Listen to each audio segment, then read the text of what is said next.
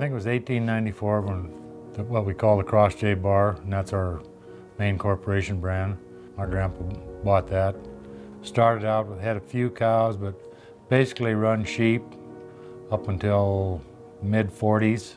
Then introduced Angus cattle. And basically we've been straight Angus since then. Gilbert Angus Ranch was a pretty typically managed ranch for this area. It's big country, big pastures, typically season-long grazing. In '85, my dad started the rotational grazing.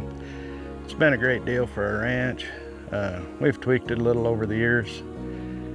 Most recently worked to a twice over system, and it sure seems to be the best for us. With our rotational grazing, we move the cows a lot, move them in between pastures.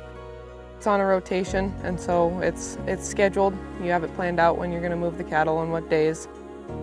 We just leave them in a pasture so they eat some of the grass, but leave enough for the winter and the next year. Then we rotate them to the next pasture, and we'll go over a rotation twice in the summer. And it's a nice opportunity to get your horses out and let them see the cattle, and you get to watch your cattle a lot. You catch anything that ever has foot rot or ever gets sick, you catch them right away because you're moving them a lot, and get to see the country and how the grass is doing. It is helping our grasses diversify and get so much thicker. We have quite a diversity of grasses. Buffalo grass is our main grass probably, a lot of blue grama. We had a lot of prairie sandreed, and by doing a little research we found that we could really hit that hard in the spring, get some good use out of it. Through trial and error, constantly tweaking, constantly studying the grasses, monitoring, we sort of developed a system that worked for us. We started with cow-calf and bringing in lots of yearlings, and we ran our cows on one system, we ran yearlings on another. Pretty soon we were running more yearlings, and we were still adding to our cows. I truly believe financially it saved us. Had we continued the same practices, which were not sustainable, I don't believe we would be here today.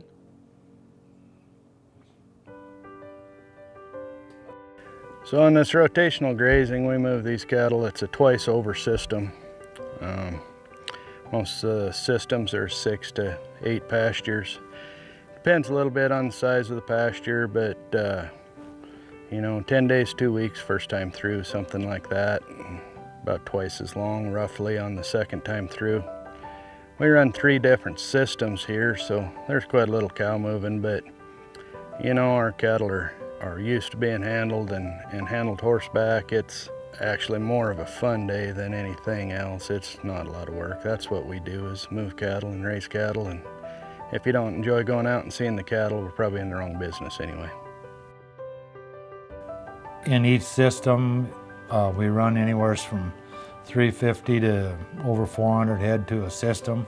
We have 3 systems that we run through. We found that by going to the twice over, we eliminated some fences. We made some of the pastures bigger. We put 6-7 miles of pipeline. We put in 20 miles of electric fence. We dug a well. The antelope and the deer certainly are a big fan of the fresh water that we do through the pipelines. We will see antelope walk through a muddy dugout and they'll go to a tank and drink, and it's because of the fresh water.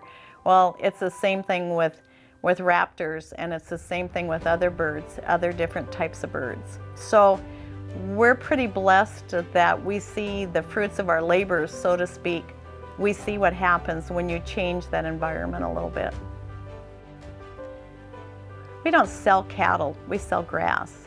And when we sell our calves or our cows, they have harvested this amazing resource that is utilized to the best for both the animal and the actual resource. You have to take care of that resource. You have to constantly monitor that resource to make sure that it's working and it's sustainable. The most important thing we can show people is that nature can sustain itself if we will work with it and not against it. And that we have to have these areas where we have cattle or we have sheep in order to feed the world. But we can feed it without disturbing the soil and without creating problems, and we can do it in a natural way. It's so important that we respect nature